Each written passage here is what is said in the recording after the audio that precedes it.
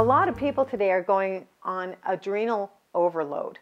And what that means is that they're getting really tired. If you're really tired, a lot of it is because you've taken on too much in the fight or flight. The fight or flight is the adrenal glands. The adrenals are meant to help us to, if we see that our child's going to get hit by a car, we suddenly have to go out and get the kid. We have to pull the kid out of the way. And then all of a sudden the nerves go, but we already made the action. Okay, well, this is happening in life. And what's happening, the adrenals are going crazy right now for a lot of people. And it means that they're too full. They're too full. And that's because we've done too much. We put too much effort out all the time. We're trying to make sure that everything's always going according to what we think it should go like. Therefore, our efforts are too high.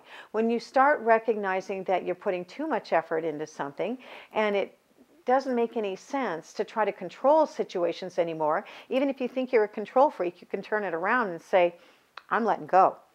Somebody else's problem, not mine. Hey, there's a good one. Okay, so that you don't have to think that you're the one that always has to do everything to make life the best it can be, because you have to just be the best you can be.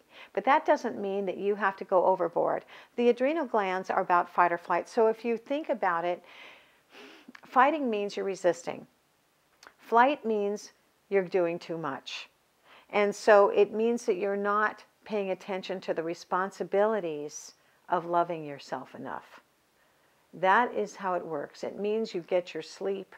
You recognize that you don't have to take on so many problems and worry so much, because that's what stops you from sleeping. So we need our sleep. We need to be able to stay in a coherent situation within our heart, which means to stay balanced within ourselves on every level.